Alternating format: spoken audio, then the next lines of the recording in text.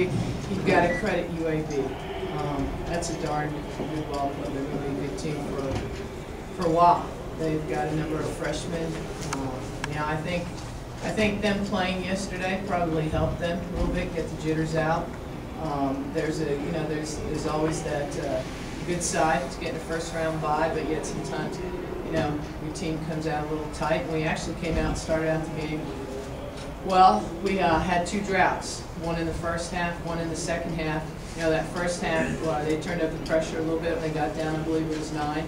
We didn't make good decisions. We didn't handle the basketball. I thought we made some unforced errors, made some unforced passes. And, when you look at the stat sheet, if you were to say, Coach, tell us what the real bottom line to this game was, well, it was Jones, Dukes, and Harris, those 3 players.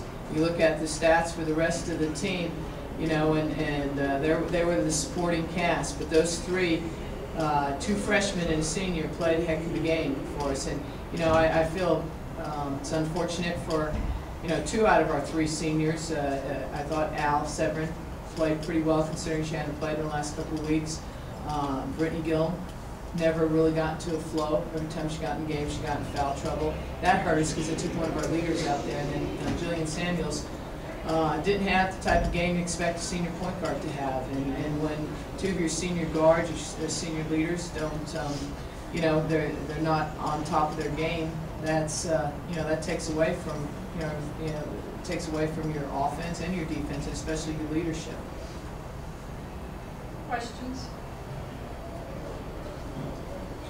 Coach, even after that drought, you guys pulled within 6 toward the end of the second half. Was it just you guys got back in the flow a little bit, or did you all started to hit some threes? You said the second half? Yeah, in the second half, you all pulled back from 6 stuff. We just, we made some plays. We got some transition buckets. During that drought, we kind of tightened up. We didn't get any transition baskets. Both teams, there's a lot of loose balls today, a lot of tap balls. That, quite honestly, some of our weaknesses were exposed. They were a lot quicker than we were. I thought, Amber Jones and Jayla Harris really broke us down, and we were a little thin from the ball handling standpoint, and that really showed today.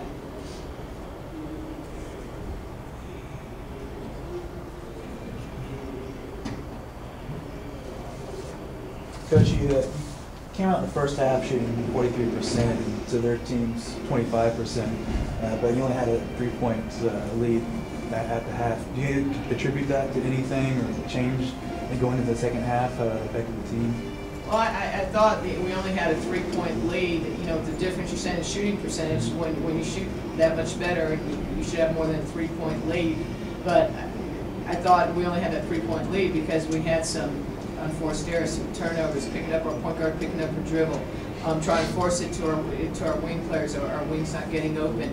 I thought, and then I felt like we tightened up a little bit after that. And if you look at the second half, we're the team that shot 26%, and look at the lead. That's what's supposed to happen.